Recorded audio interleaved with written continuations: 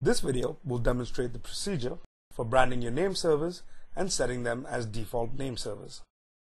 This branding exercise helps extend your brand image to the web services that you provide and enhances your company's image as an independent business entity.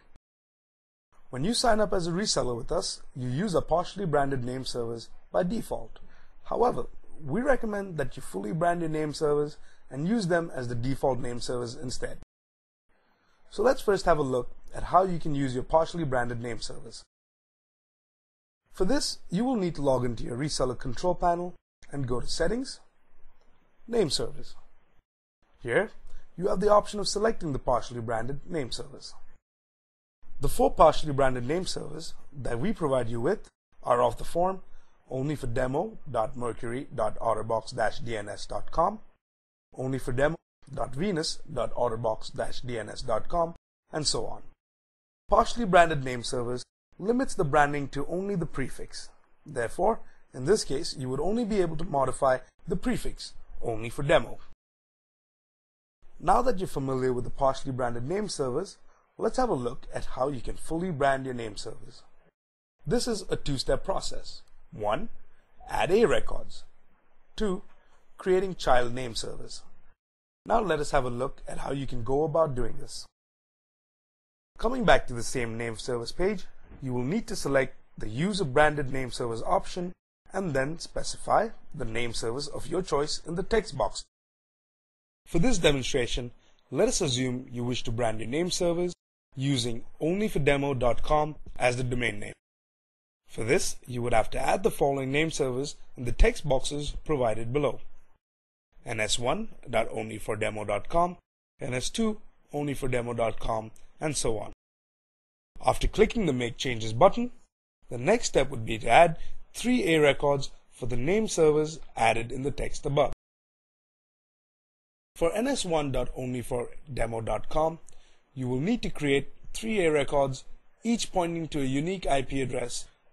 Similarly, for ns2.onlyfordemo.com, you will need to create 3 A records, each pointing to a unique IP address. Thus, you would be adding 12 A records in all. Now that we have added the relevant A records, the next step is to create child name servers. Child name servers are name servers which are registered with the registry under your domain name. Let's have a look at how you can create child name servers.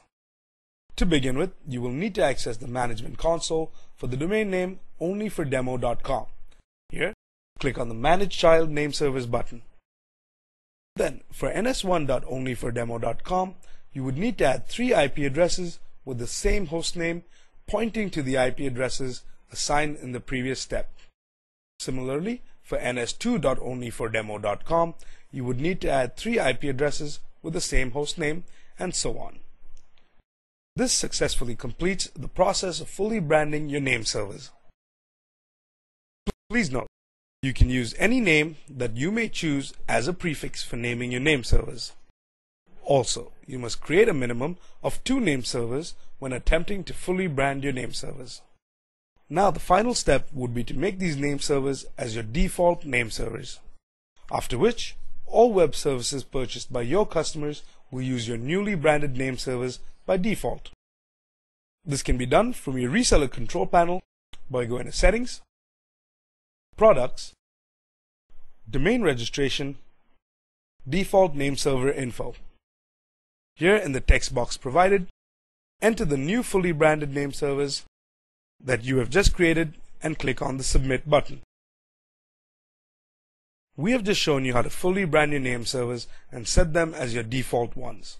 If you need any further assistance for this or any other module, you may refer to our comprehensive knowledge base as well as various other videos that we have compiled for you. Thank you.